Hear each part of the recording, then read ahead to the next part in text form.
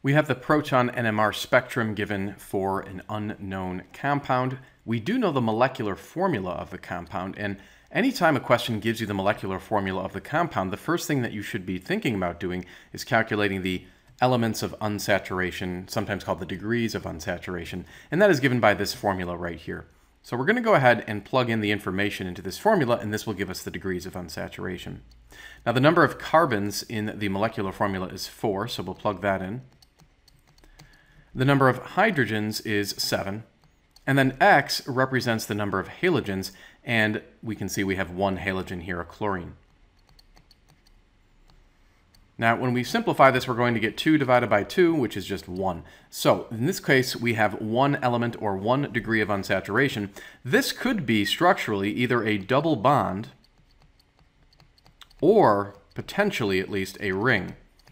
Now, given the fact that there are only 4 carbons in the molecule, a ring is unlikely, because in order for a ring to exist, it would either have to be a 4-carbon ring or a 3-carbon ring with a methyl group coming off of it. But both of those rings are structurally unstable. So it's very unlikely that we have a ring in this case, and so we're going to go with a double bond.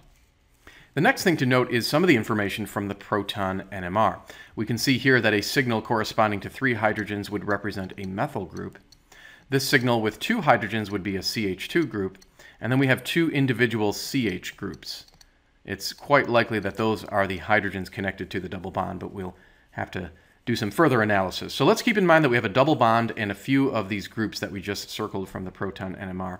We can begin to posit some potential structures. So we've got 4 carbons, 2, 3, 4, with a double bond. So the double bond could go there.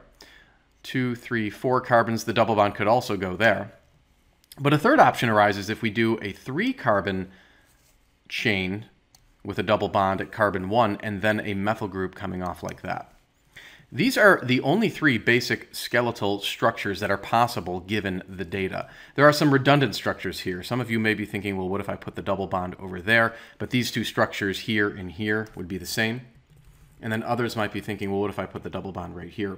But again, these 2 structures would be the same. So just be careful about representing redundant structures as you try to solve the question. Now, we can begin to think about some more of the structural features here.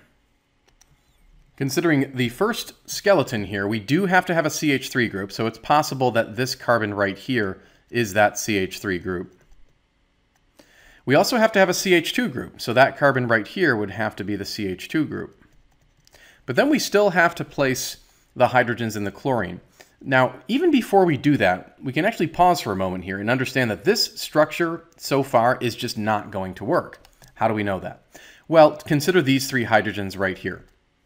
If we look at the carbon not connected to those 3 hydrogens, but the neighboring carbon, so this carbon right here, we can see that that carbon is connected to 2 hydrogens.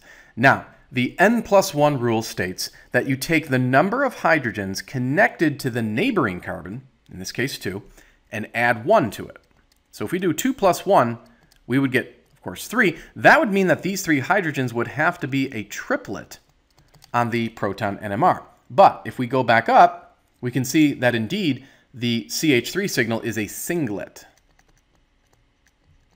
So this is just not going to work in terms of matching to the Proton Nmr. So we can actually eliminate this as a plausible structure.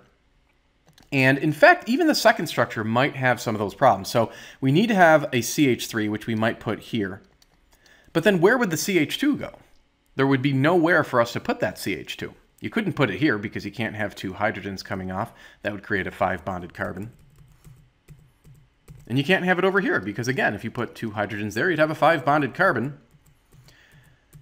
Perhaps if we put 2 hydrogens here and then the chlorine, that might generate a sort of CH2 signal. But the problem with that is then the other carbon adjacent would have a hydrogen, and consider the splitting. So these 2 hydrogens right here, if we follow the N+1 rule, we would look at the neighboring carbon, and the neighboring carbon has just 1 hydrogen connected to it. So if we follow the N+1 rule, we would have 1 plus 1, which equals 2. That would mean that this CH2 would be a doublet.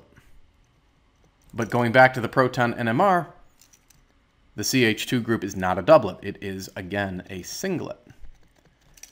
So it doesn't look like the middle structure is plausible either. So we're going to have to play with the third structure and see if we can match a plausible structure to the data. So let's look at it a little bit further. We do need a CH3 group. So perhaps we can make this the CH3 group. And we're also going to need to generate that CH2 group. Now, why don't we do this? Let's make this carbon the CH2 group, and then put the chlorine right here. Now, this works really well, actually, so far, because these two hydrogens, which were the CH2 group, if you look at the neighboring carbon right here, that carbon has 0 hydrogens coming off of it. So 0 plus 1 would equal 1, and that would give you a singlet. So that's pretty nice. And then furthermore, these 3 hydrogens, which remember are supposed to be a singlet, would indeed be one, because if you look at the neighboring carbon, that same red carbon right here, we would follow the same logic. It would be 0 plus 1 equals 1. That would be a singlet as well. So this is really matching the data nicely because we have a CH3 singlet and a CH2 singlet. Now, of course, the only other structural feature are the other 2 hydrogens, so they must go here.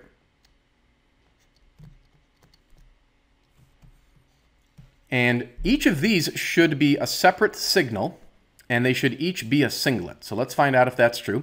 Here's the carbon to which they are connected, but look at the neighboring carbon. Aha, again, that neighboring carbon is connected to 0 hydrogens, so 0 plus 1 would equal 1. That would be a singlet. And then this hydrogen, same story. This too would be a singlet. So everything checks out. We actually do have the correct answer in front of us. If you are wondering why those 2 hydrogens, by the way, are considered chemically distinct, you would have to sort of think of it in the following terms. So for those of you who want to stick around, keep on watching. Let's draw the structure again. Okay, so we've come down here below and we're going to understand why those 2 hydrogens were chemically unique. So we're referring to the 2 hydrogens over here. Remember, for those who are interested in just the answer, that would be this structure right here. But we're just trying to understand why those 2 hydrogens are chemically distinct. Now, what you do is you take one of the hydrogens and replace them with an element of your choice, as long as it's not an element present in the structure. So for example, we could use deuterium. This is a common choice. On the other structure, you kind of swap it. So you keep this as a hydrogen, and this can be the deuterium. And then what I'm trying to show you is why these are chemically distinct. It's because with this test, we will see that we have generated stereoisomers. Now consider the fact that deuterium is heavier than hydrogen, and therefore we would rank it as number 1 relative to the hydrogen, which would be number 2. On the other side, we have a carbon connected to a chlorine. Chlorine has a very large atomic mass, so it would be ranked number 1. This methyl group up here would be ranked number 2.